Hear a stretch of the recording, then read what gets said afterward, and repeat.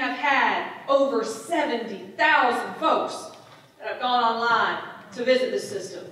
Over 18,000 of which have actually used it, just as each and every one of you. Website. It's to make the registration process easier, improve the accuracy of our voter registration rolls, save the Commonwealth hundreds of thousands of dollars, and give voters the convenience they need for registration.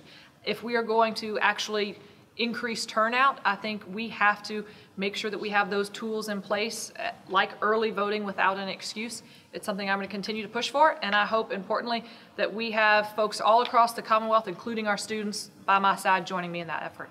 We have, and there will be, an app that will be coming out in the future that actually addresses that, but we want to encourage everybody. If they're having any experience that is positive or otherwise they want to give some constructive criticism, that's how we continue to improve something that is history-making here in the Commonwealth, and to reach out to the State Board of Elections.